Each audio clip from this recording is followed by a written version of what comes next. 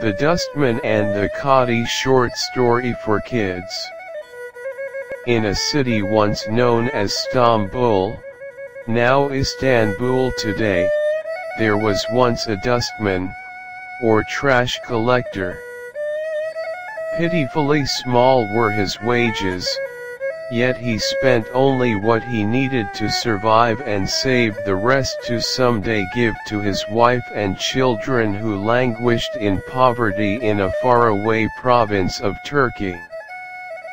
Already the dustman had saved 500 silver coins and in another couple of years would have enough to provide amply for his family and pay for his voyage home. But one thought tormented him night and day, and that was the notion that a thief could steal into his home and make off with his hard-earned savings.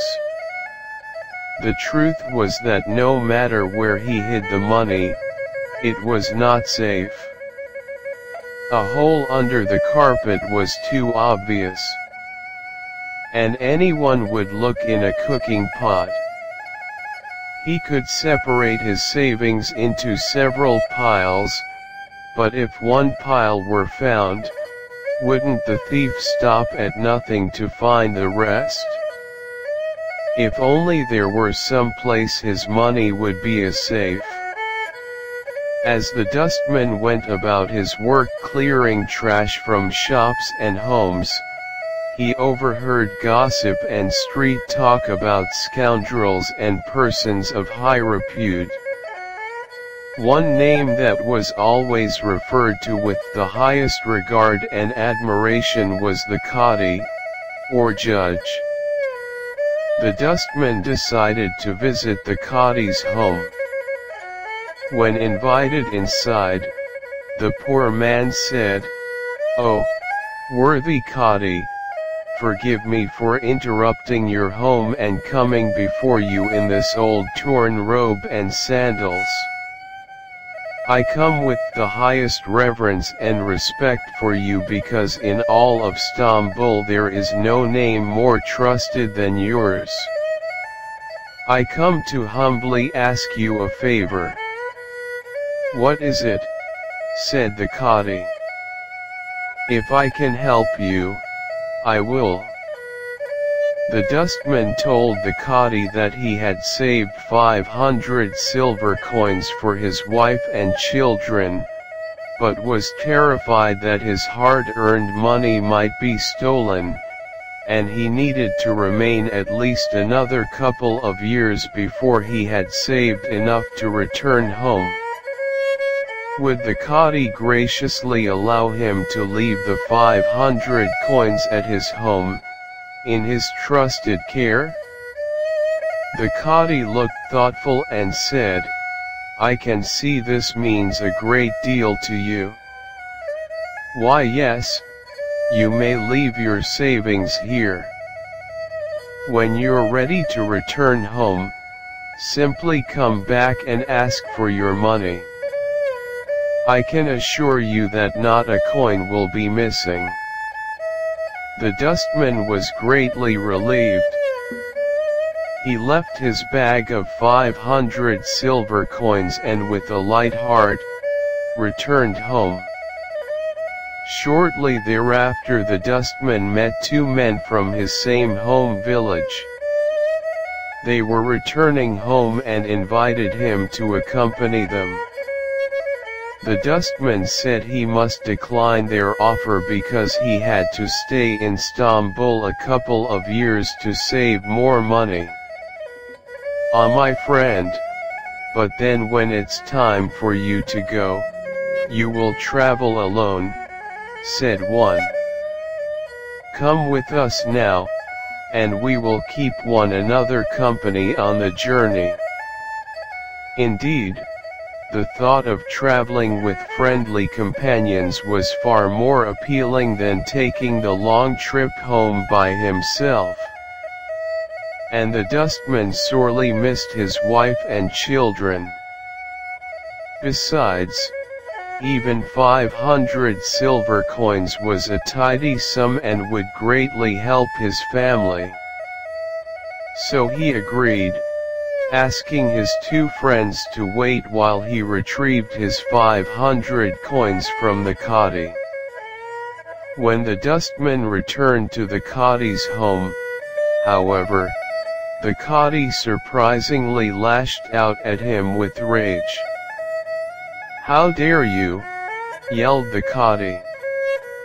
"You have the nerve to barge into my home and demand that I give you 500 silver coins? Who are you? I never saw you before in my life. Get out of my house before I have you arrested." And his servants dragged a confused and protesting dustman out the door and booted him outside. The dustman sadly told his two friends that they must go without him, for he had no choice but to stay in Istanbul and start saving all over again. So bitterly disappointed was he, so broken in spirit, that as he went about his work he moaned and sighed, and often wiped away a tear. One day, he was sniffing forlornly while removing the trash from a wealthy merchant's home, and the lady of the house noticed him. She had seen the dustman before, when he went about his work with a light, cheerful step, and now he seemed steeped in sorrow. "What is it?" she said, approaching him. "Why are you sad?" "My lady," said he, "it is not for a dustman like me to share my troubles with a lady like you. My troubles are my own, and it's best kept that way. Your troubles are already mine, too," she said. "Tell me what grieves you." So the dustman confided how he had entrusted his hard-earned 500 silver coins with the Cadi, had been so cruelly tricked, and how he was forlorn beyond measure that nothing could be done about it. "Are you sure?" said the lady. "There is no witness," said he. "I am from a faraway province, and he is the Cadi of Istanbul. Who would ever believe a dustman? I have to start saving for my family all over again." "Come inside," said she. After they were settled, she said, "I have an idea, but you must listen carefully and do everything exactly as I say." She told him she would visit the Cadi herself that very afternoon. After she had been inside for 10 minutes, the dustman was to enter and ask for the 500 silver coins as if it were the first time. Then the lady ushered a servant to her side. The lady said to her servant, "Wait outside the Cadi's home and watch the front door carefully. You'll see me enter, and 10 minutes later the dustman will enter. You must wait until the dustman leaves. At that point you must run in the front door, and when you see me you must say, 'My lady, your husband has returned from Egypt and awaits you at home.'" This made absolutely no sense to the servant, but she rehearsed her lines as asked until her mistress was satisfied that she recited them accurately and with the proper urgency. That afternoon the lady paid a call on the Cadi. "Good sir," said the lady to the Cadi, "I come because you are the sole person in all of Istanbul whom I can trust with so delicate a proposition. My husband, the merchant, has been away on business in Egypt for an extended time. Of course we miss each other terribly. I just received word that I am to venture to Egypt to see him. But what worries me is how to safeguard my jewels until I return." She spilled out of her purse and onto the Cadi's table an array of thick gold rings, huge amethyst pendants, gleaming silver gemstones, and other rare and valuable jewels. "You see, there are few people one can truly trust," she said in barely a whisper. Just then, the dustman entered. "Good sir, I am here to reclaim the 500 silver coins I left in your care, as you recall." The Cadi, not taking his eyes off the jewels, said, "What? Oh, yes, I mean what? Of course, the 500 silver coins.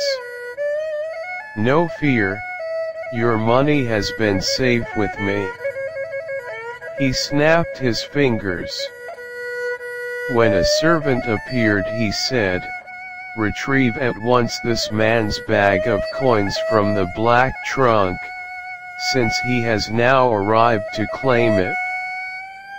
The servant bowed and returned in a few minutes with the dustman's very bag of coins and handed it to him. Hardly able to believe his eyes, the dustman clutched his bag, mumbled thanks, spun around and scampered out the door. "You see," said the Cadi to the lady with a casual wave of his hand, "all manner of common people, who cannot trust one another, it should appear, feel safe to bring their valuables and life savings to me." The lady smiled approvingly. Then her servant, on cue, burst through the front door and said excitedly, "My lady, your husband has returned from Egypt and awaits you at home." "Joyous news," exclaimed the lady, clapping her hands. She scooped her jewels back into her purse and said to the Cadi, "Truly, a man like you is rare indeed." Together, she and her servant hastily left the Cadi's home.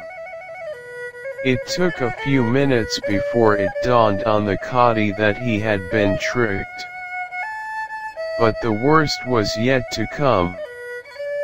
In the days that followed, word of what had happened spread throughout Istanbul, and the Cadi was never again trusted to resolve a claim or mediate a dispute. He was forced to sell his fine home, move to a faraway province of Turkey, and was never seen again.